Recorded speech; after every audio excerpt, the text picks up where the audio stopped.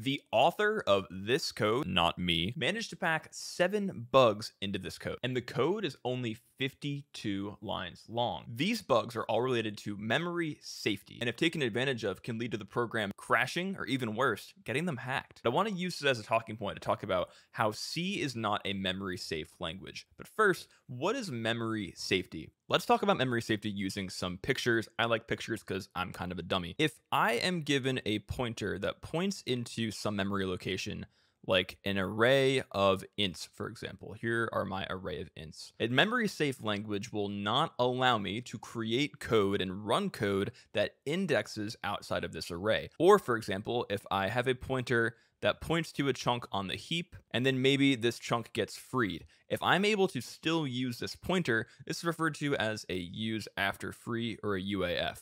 Conditions like this, where a pointer that you have access to points to memory that you don't actually control or own, leads to your code being not memory safe. Who really cares? You know, my program might not crash. It's not really that big of a deal. The problem is, if you give a hacker the ability to arbitrarily write somewhere, you're giving them what's called the write what where primitive, which is a primitive in hacking that allows a hacker to use that ability to write somewhere to take over your program. There are different structures in the ELF binary on Linux, for example, called the global offset table, that are just a list of function pointers to functions in libc, one of them being printf, for example.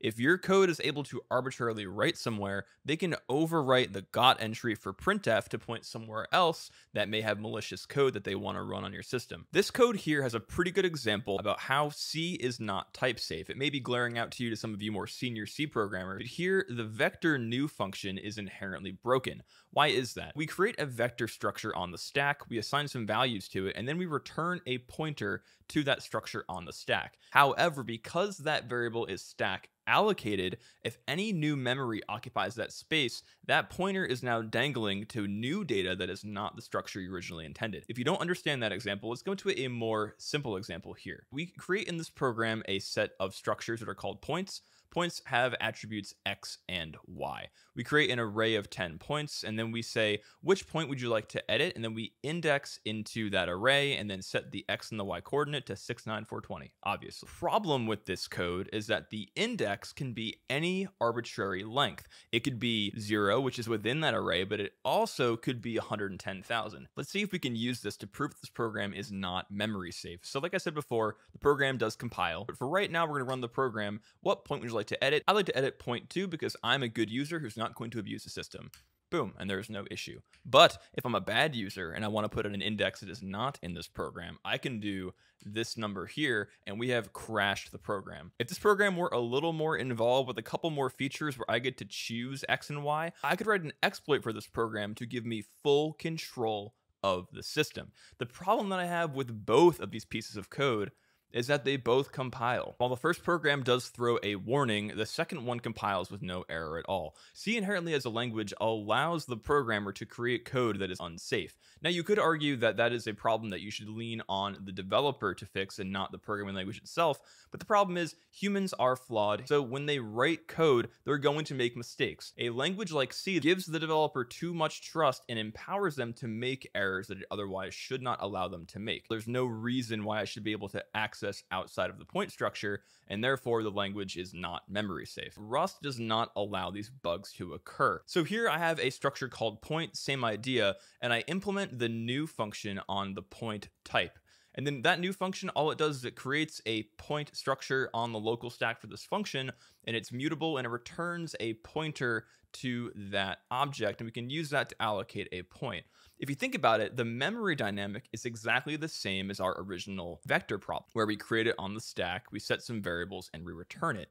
What Rust is going to do is Rust is going to use the concept of borrowing and say, at this point, P owns this point structure. We're going to return a pointer to P to a function outside of it. The pointer is going to live longer than the attribute that actually owns the point structure, and because of that, the Rust compiler will not build this code and not allow me to run it, because I've violated the concept of ownership in borrowing by trying to return a pointer to a structure that is not owned by the person outside calling it. Based on this, the idea of ownership in borrowing in Rust is the concept that makes Rust a memory safe language. I do want to highlight that it is possible in Rust to write code that is not memory safe. However, to do so, you have to explicitly use the unsafe keyword. Let's talk about what that does. I've written two functions here. The first is the function read, where you can specify the parameter address and then use that address as a pointer and then dereference it to get data. If you specified a bad address in this function,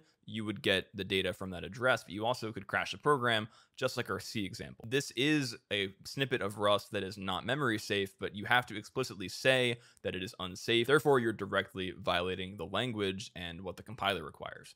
And the same thing is said here. In Rust, we have FFIs, that's foreign function interfaces. I can link in other libraries that are compiled by other languages. Like here I have libc, where I can link in the C puts function. It prints a string and returns an I32.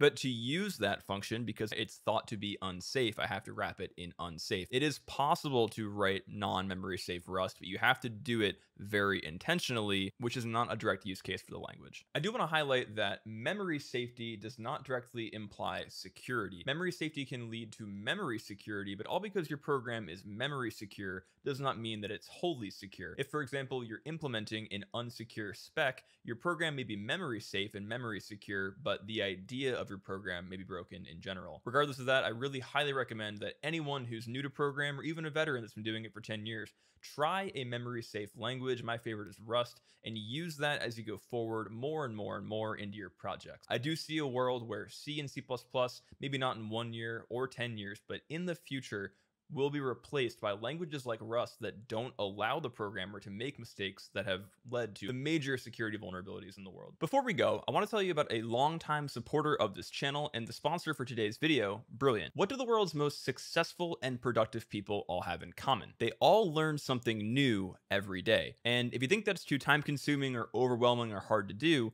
well, then I don't think you've tried Brilliant.org. Brilliant is the best way to quickly learn new math and computer science concepts. Brilliant is built for busy people, designed around bite-sized lessons that break complex topics into understandable parts. You won't sit through hours of lessons on Brilliant. Instead, you'll be able to master complex topics in as little as 15 minutes a day. Instead of just sitting through a presentation or watching a bunch of slides go across the screen, Brilliant lets you try things out and gets your hands dirty as you go. You can try everything Brilliant has to offer with a free 30-day trial with my URL here, www.brilliant.org/low-level-learning, and the first 200 of you to sign up get a 20% discount off your first annual subscription. Thanks again, Brilliant, for sponsoring this video.